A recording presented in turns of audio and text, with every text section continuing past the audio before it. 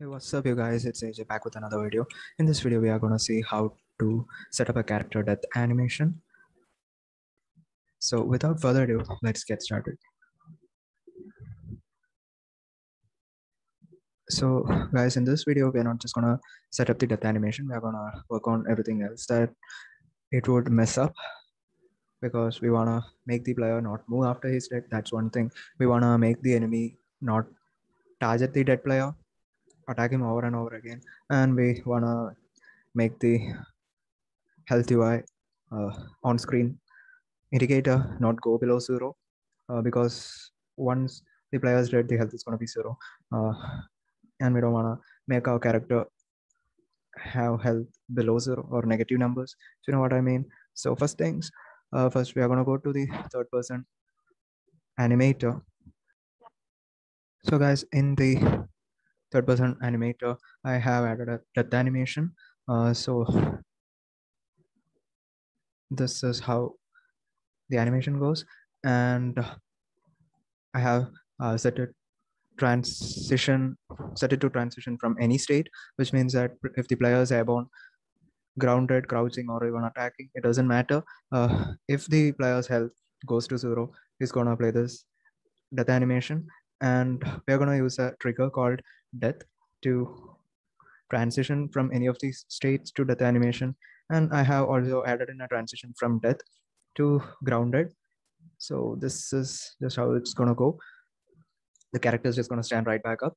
So this is going to be used when we set up a method to resurrect the character, and that's why I have already added a trigger called resurrect over here. So the way I'm thinking is, once the character has died and after that particular amount of time has passed on, we can just slowly increase the character's health up to maybe 80% of the total health, and once it has reached that value, we can bring the character back to life. So that's when we are gonna do this animation transition, and both of these transition has no exit time. So if a character is like running or attacking and its health goes to 0, we want to immediately play the death animation. We don't want to waste our time playing the whole attack animation before going to death. So that's why we don't have an exit time over here. Now without further ado, let's just go to the coding part. So guys, in the health script, I'm just going to add a new Boolean value called is dead, and let's set it to false as a default. And I'm gonna create a method over here, public bool, let's call it is dead, and this just returns is dead.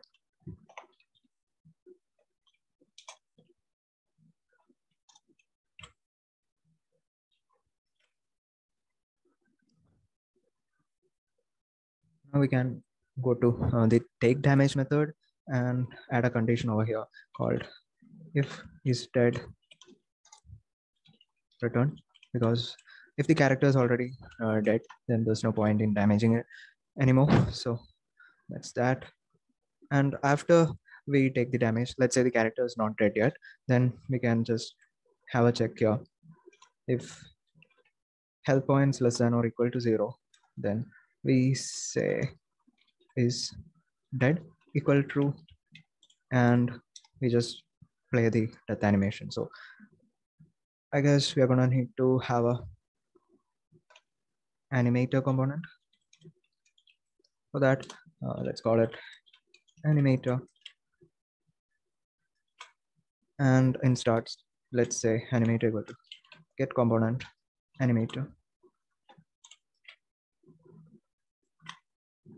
and here we can now go ahead and say animator dot set trigger death. Now guys, let's say when we move through different characters in the character selection screen, and if one of the characters dead and we want to come back to that character, then we still want that character to stay dead. So in that case, we're just going to go to character selection script, and here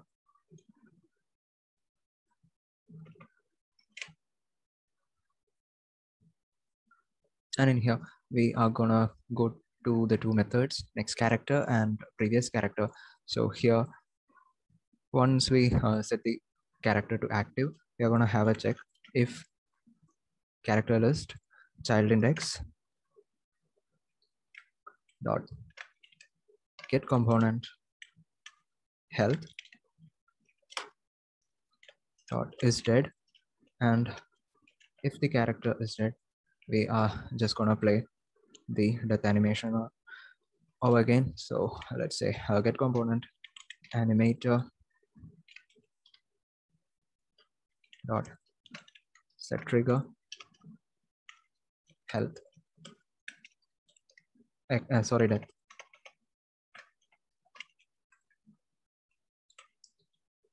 and we are gonna just do the same thing if we press the next character button. So let's add this line of code here as well. Then once the character is dead, we don't want the character to still be able to attack. So let's go to the fighter script, and here let's just say if get component health dot is dead, then we are just gonna return, not gonna execute any of the attack buttons or any of the line of codes that we have here. And similarly, let's go to player controller, and in player controller it's a bit different because we still want the camera to work and the touch screen to work. We just don't want the character to jump or move around or crouch. So I'm just gonna add a condition here: if get component health dot is dead, actually not dead. So if the character is not dead, we can do all these actions. Now we don't want the enemy to still lock onto a target if the target is dead. So we are going to go to enemy controller, and in here where we have lock target locked is equal to is in range. And now we are not just going to check if the target is in range, we are also going to check if target is alive or not. So if nearest target dot get component health dot is dead, actually we don't want that repeated. So yeah, either the character, I mean both. Actually we should then use an or here, we should use an ampersand. So yeah, like it's an and condition. We want the character to be both in range as well as alive for to be locked on to. Now we want to go to characters script, and in characters script we are going to have an issue here because players of 0 is not going to exist when characters are dead, since we are only taking characters that have health factor greater than 0. So once health has gone down to 0, we don't have any characters, at least in case of the character selection scene. So I'm gonna have to remove this line of code here, and the players script is gonna, I mean players list is gonna have all the players despite of the player being dead. But we can actually add a condition over here and add a new target. So if the character is dead, we are going to call update nearest method. So that's going to be enemy dot get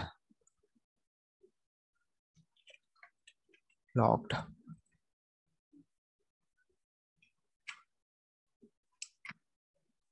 target. And we had a method like this. Yeah, enemy dot get dot lock target dot get component health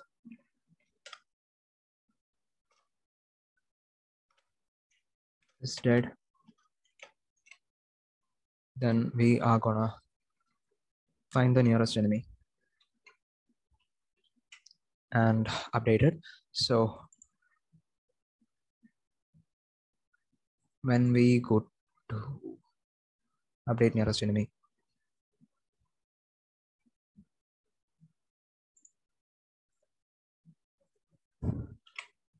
over here it's again having a check, get health factor greater than 0, which we kind of don't want because we are already we are only locking the target once we check that the target is not dead.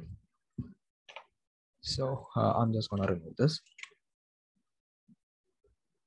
And the problem in having that is, let's say we let one of the characters die, then move to a different character, then move back, then we don't have any character to put in this nearest target field, and that's gonna throw an error, because if we had a check here, it is gonna allow only the characters which are alive to be put in here. So it is okay to have the nearest target to be dead, but just not okay to lock on to a target which is dead, if you know what I mean. And the next change we are going to need to make is in the health UI. So let's go to health UI. I think we had it named health UI. Yeah. Okay. In here, we are just printing out whatever health we have. So if the character is getting damaged below 0, that could happen even if we have a check in the health script. Let's say the character has health 2, and here it's gonna come and check if the character is dead or not. Since the character is not dead, we are gonna execute all these lines. So if the damage coming in is say 5, then the character is gonna go below 0, and here it's gonna come and make the target dead and play the dead animation. But once we have health points equal to -3, then the health points displayed in the health UI is also going to be -3. So we don't want that. What we want to do is have the same math dot max condition here, so that we can get the maximum of health dot get health and 0. Then let's say we also have a check. If it is greater than 0, we display health dot get health. Else we just display characters dead. So let's just go with dead. And here again, we gotta convert it to a string. And that's all, I guess.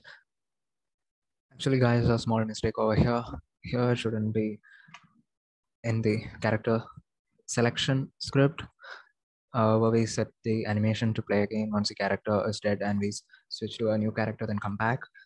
We should be doing character list, child index dot get component animator, not get component animator as it is. So let's just add this.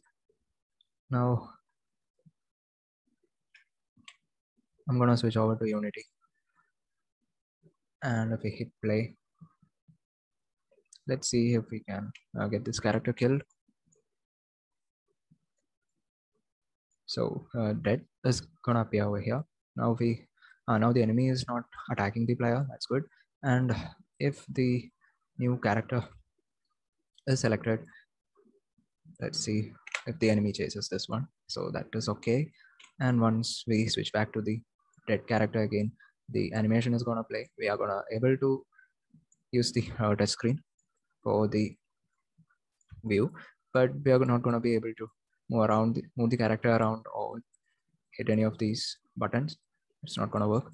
The dead is still gonna be appearing here because this character is out of health. Once we switch back, the new character is being targeted by the enemy, so that's cool.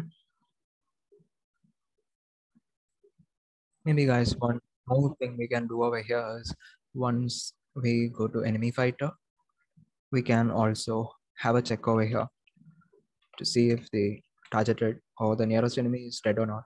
And only if the character nearest player is not dead, then enemy tries to attack it. So let's say target health dot, and since here the target health is of type health, we can just go ahead and say target health is dead. Then we just return without uh, having to do any of these lines of code. So guys, hope you liked this video on setting up the character death animation and everything else that comes with it. So if you did, please give me a thumbs up and let me know your thoughts in the comments down below. Until next time, see you, bye.